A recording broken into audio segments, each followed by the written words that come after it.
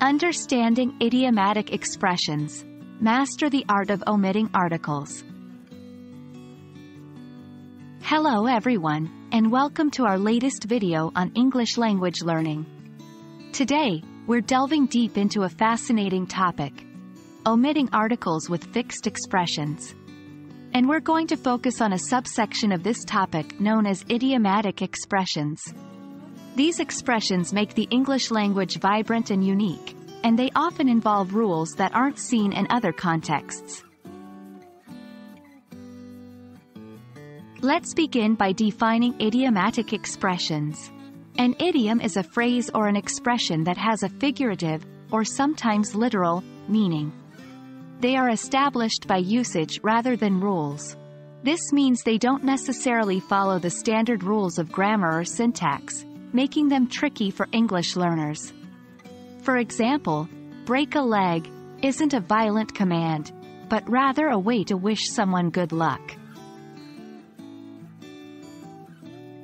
Next, we will look at omitting articles in idiomatic expressions. In English, we often omit the articles a, in, and the in idiomatic expressions. This might sound unusual because articles are essential in English, but idioms often don't follow the regular rules. For instance, we say, on cloud nine, and not, on a cloud nine, or, make sense, instead of, make a sense. The absence of articles in these idioms is a key part of their correct usage. It's now time to practice with some examples. Here are a few common idiomatic expressions where we omit articles. 1. Catch cold. This means to become sick with a cold. Notice how we don't say, a cold, or, the cold. 2. Have heart. This means to be brave or courageous. We don't say, a heart, or, the heart. 3. Take note. This means to pay attention to something. Again, we omit a, or, the, before, note. Remember, practice makes perfect.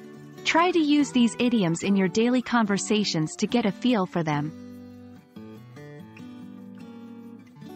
That wraps up our discussion on omitting articles with fixed expressions in the context of idiomatic expressions. We hope this has shed some light on how the English language sometimes twists its own rules in the realm of idioms. But remember, idioms make the language more colorful and expressive, so don't shy away from them. Happy learning, and we'll see you in the next video.